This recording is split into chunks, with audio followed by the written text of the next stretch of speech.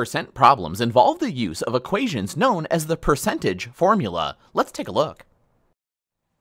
These formulas have three variables: the base, the portion, and the rate.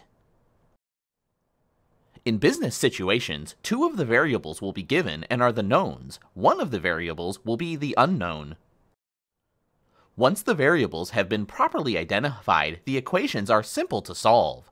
The variables have the following characteristics, which should be used to help identify them.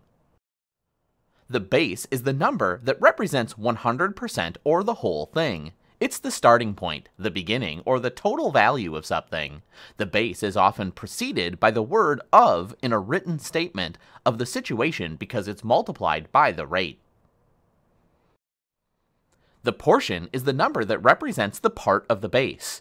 The portion is always the same in terms of the base. For example, if the base is dollars, the portion is dollars. If the base is people, the portion is people.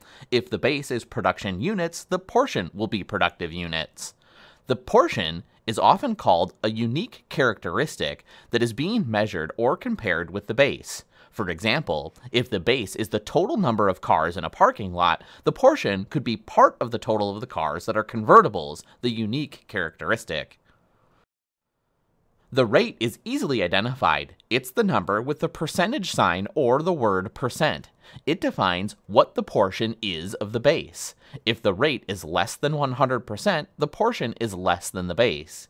If the rate is 100%, the portion is equal to the base. And if the rate is more than 100%, the portion is greater than the base.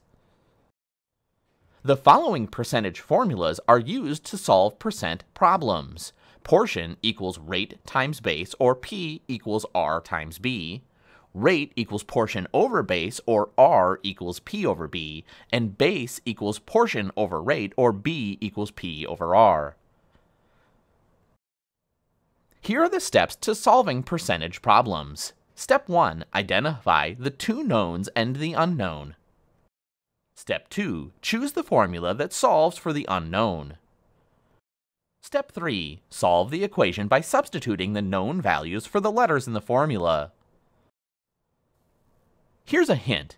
By remembering one basic formula, P equals R times B, you can devise the other two by using your knowledge of solving equations.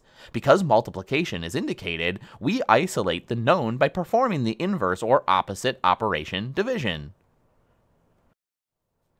Don't confuse the word percentage with the percent or rate. The percentage means the portion, not the rate. Another method for remembering the percentage formulas is using the magic triangle. It's my preferred method.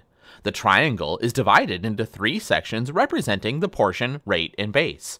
By circling the letter in the percentage triangle that corresponds to the unknown of the problem, the triangle will magically reveal the correct formula to use.